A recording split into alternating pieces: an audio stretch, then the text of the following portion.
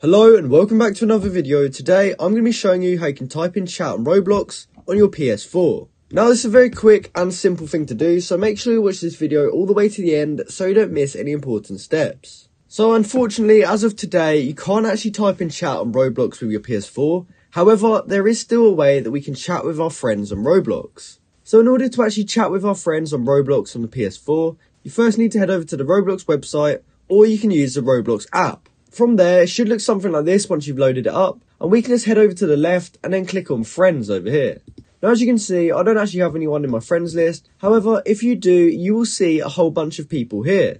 And when you click on that person's profile, it will look something like this. In the top right corner, there is a button here that says message. So if we wanted to chat to our friends in Roblox on the PS4, what we could do is have a phone or a laptop next to us, and we could just have this screen up, and instead of messaging inside of the Roblox game, we can just message them on here instead. So although you can't chat to them in your Roblox game, you can still chat to them on Roblox. You'll just have to use the app or the website. So that's how you can type in chat on Roblox with your PS4.